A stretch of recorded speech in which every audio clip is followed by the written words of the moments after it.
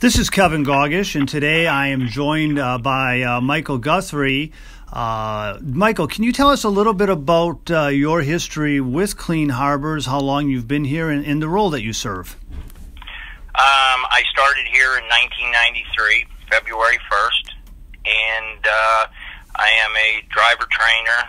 I operate every piece of equipment that Clean Harbors has.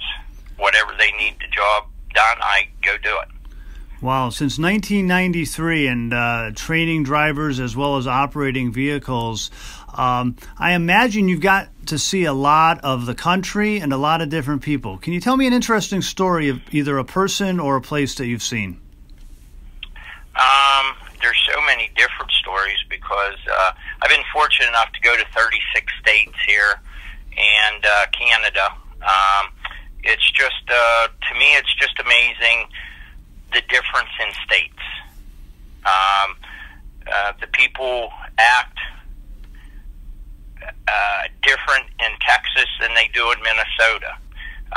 The same way to Maryland.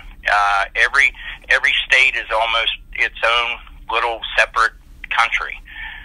Pennsylvania is a perfect example. The way we talk in western Pennsylvania is different than the way they talk in northern Pennsylvania. It's just such a surreal country that we live in. We're definitely very blessed. Well, Michael, you and I, know each other a little bit. I'm originally from Wisconsin, but I also spent some time in that other part of Pennsylvania, in the Philadelphia area, and I'd agree completely with you. It's such a treat to be able to see this great nation of ours, and sounds like you've been able to spend a little bit of time in Canada as well. If you were to give any advice to someone considering a career at Clean Harbors or maybe starting a career as a driver, what advice would you give them? I would say you better be ready to do a job that you have to think on your feet. We don't haul stuff that is virgin product where you pull in and they just put a hose down in your trailer. When you're pulling a back trailer, you might be doing a job that's 100, 200 feet of hose and pouring down rain, below zero temperatures. It's always a different challenge for every day, and you need to be mentally and physically prepared for that kind of conditions at the company. And especially like myself, and I'm not different than a lot of drivers here that were hired back when I was hired, you had to be multifaceted.